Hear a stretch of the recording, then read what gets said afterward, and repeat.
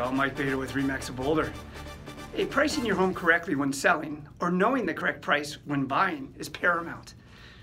I use time value. I use the income approach when looking at investment property. And of course, I use past sales data. I do not use Zillow. However, I've got one other tool in my tool belt that's pretty interesting. It's called a scattergram. And I wanted to show you that real quickly. So let's take a look at this slide behind me.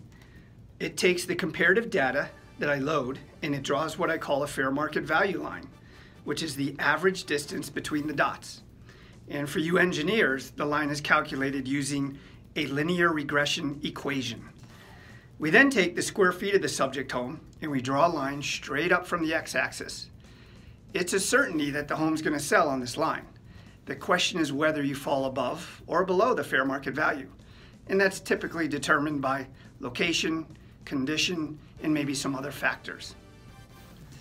So this is just one of the many tools I use on a daily basis to make sure we price your home correctly. Hope to see you in 2019.